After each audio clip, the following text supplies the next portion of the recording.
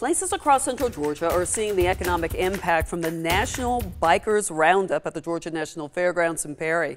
Brianna Richardson stopped by some hotels and a restaurant and joins us live with what they're calling a big boom of business. Yeah, here at Avid Hotel in Perry, right off of Sam Nunn Boulevard, I spoke with General Manager Anita Patel, and she tells me that there are about 80 rooms here, but at least 60 are reserved for bikers here for the Roundup. The Roundup was supposed to happen in Perry last year, but was canceled because of the pandemic. So event organizers tell me they expect this year to be one of the largest yet, with about 40,000 people coming in from all 50 states. Patel says Avid Hotel has been booked for Roundup Week since 2020. As the bikers, they have been booking since last year, August. So we were fully booked since last year, August, for this whole week. Yes, and it's been, I'm excited to see them. And right up the street from the hotel, there's Red Lobster. Manager Matthew Newkirk says they get a big boom during dinner hours. We've seen in the last 2 nights that the bikers usually come in at nighttime. They've been here roughly about an hour before we close, so yeah. He says they're in the ideal location.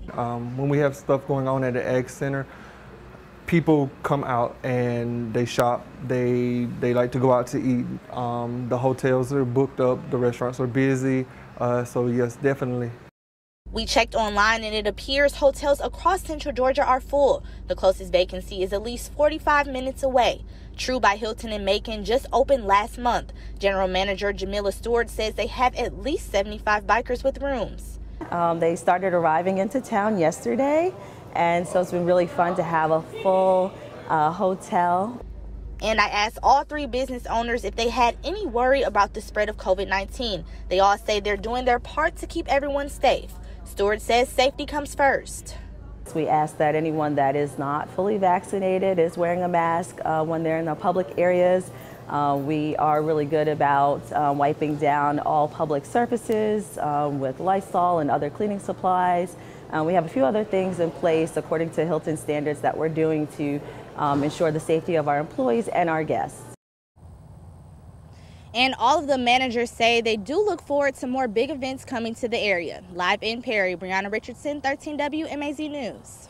Thank you, Brianna. The business managers and event goers we spoke to tell us they want to be cautious to avoid the spread of COVID-19. Most of the Roundup events are outdoors, but for the indoor ones, masks are required.